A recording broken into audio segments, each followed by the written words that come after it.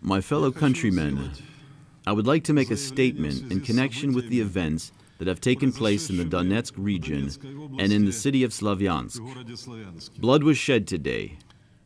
From now on, the situation in our country is fundamentally different. Ukraine is on the brink of a civil war. The Kiev cabal has given a criminal order to use force and send regular troops against civilians in southeastern Ukraine. I'd like to remind everyone that when we were in Kiev, we did not use such methods even against radicals and extremists. Ukraine's socio-economic situation is quickly deteriorating. The country is spiraling towards inevitable bankruptcy. Let us recall how it all started. It started with Maidan, where a group of nationalists imposed its will on the majority of Ukrainians, using violence and later even weapons. The people of Ukraine will never put up with such authoritarianism, especially coming from nationalists. People living in various regions are looking for ways to protect themselves and the future of their children. They want to live in a free country, speak their native tongue, have a voice, elect local officials.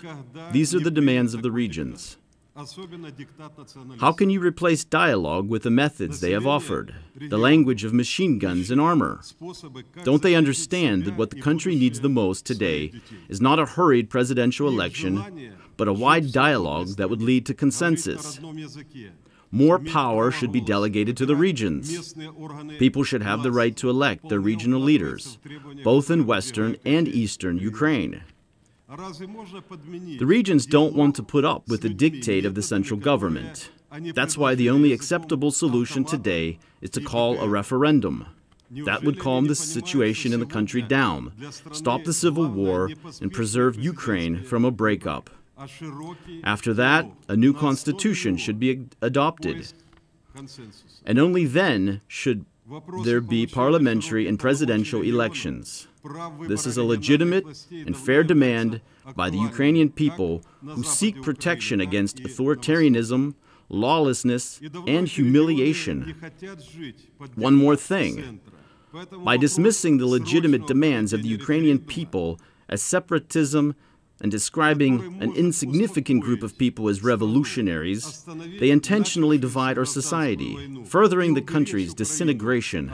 I would like to say a few words about the steps being taken by the so-called Ukrainian authorities, who will sooner or later be held accountable for the decisions they are making today.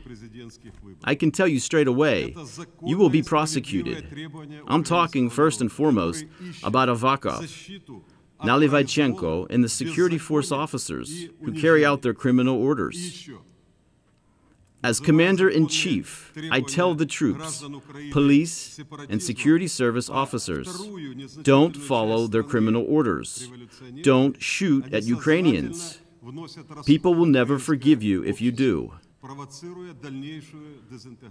Also, I would like to mention that the United States was directly involved in the recent events. Through diplomatic channels and intelligence services, it is not just playing an active role. It tells people what they should do and how they should do it. According to the reports I have received from Ukraine's security services and other government institutions, CIA Director Brennan has visited Kiev.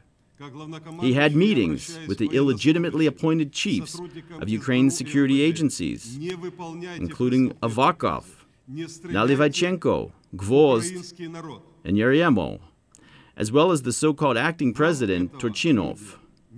It was after these meetings that the decision to use force in eastern Ukraine was then made.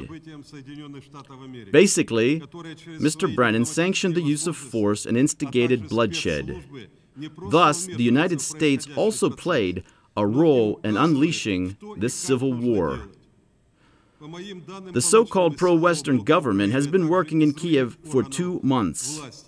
The lives of ordinary people keep getting more and more difficult. The West promises to help, but has done nothing yet. I appeal to the people of Ukraine. Don't let the pseudo-advocates of Euro integration destroy our country. Preserve the unity of Ukraine. Defend your future. The people of Ukraine alone have the right to decide the future of their country. Thank you. Россия TV, Veronika Bogma. You have the Prosecutor General and the Interior Minister sitting next to you. We would really like to hear from Mr. Pshonka and Mr. Zaharchenko about what they think about the current situation. I'd say that legal and social institutions are intentionally being destroyed in Ukraine today. They're being destroyed by the self-appointed authorities. Total disrespect for law has become commonplace. Let me give you a few examples. From a legal point of view, illegal orders come from illegitimately appointed officials, specifically Turchinov, Avakov, Nalivaychenko, and Magnitsky. We hear that Magnitsky has told the prosecution service and police to stop investigating attacks on police officers who were killed or injured while protecting constitutional order. We hear there are plans to stage provocations at the border in eastern provinces for the purpose of discrediting the Russian army. The media reported today that Yulia Tymoshenko was present at the meeting of the National Security and Defense Council. This report comes from Taras Chernovil. She's not a member of the government. She's not a member of Ukraine's Security Council, and yet she was present at the meeting. There are many examples like that.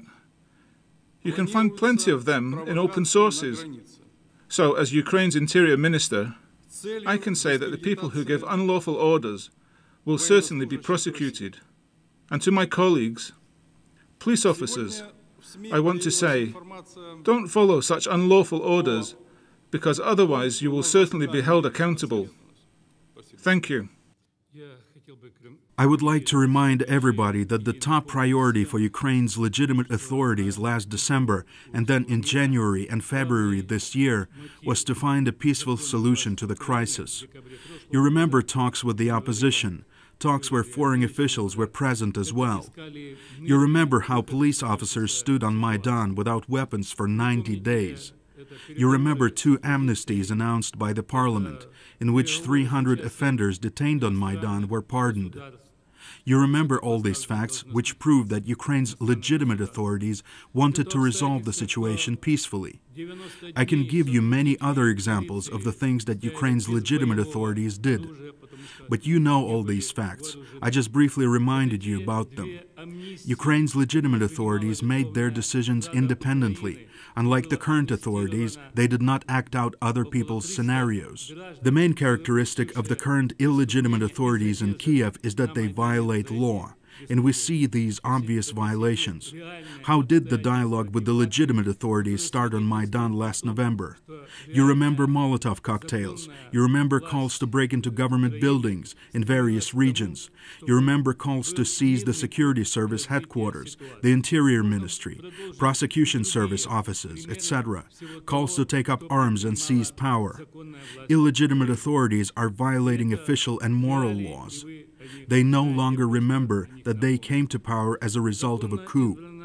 The Kiev authorities should remember that you can't first disregard the constitution and then demand that others abide by the law.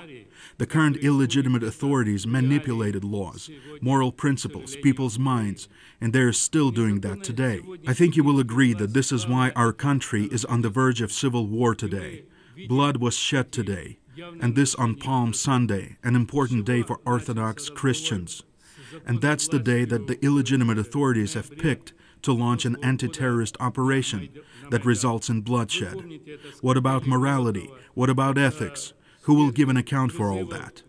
They violate law. They violate moral principles. They don't have ethical principles. It is necessary to restore law, but the current authorities continue to break it. It is necessary to address crucial issues, such as talks, the referendum, the things President Yanukovych talked about, and resolve the situation peacefully. Instead, the illegitimate Kiev authorities send armor, Helicopters are hovering over cities and towns. They open fire. And they do all that openly, violating Ukrainian laws. They just ignore them. In order to find a compromise, the authorities need to have courage and fortitude, but they lack both. They are unable to deal with the situation in a peaceful way, by meeting with the Ukrainian people and solve the problems according to Ukraine's constitution, which says that supreme power belongs to the Ukrainian people. The illegitimate authorities in Kiev simply forgot about it. Power is all they care about. If they continue to defy laws, if the illegitimate authorities in Kiev don't listen to reason, if they continue to violate Ukraine's constitution and other laws, this will not help to solve the situation peacefully. Thank you.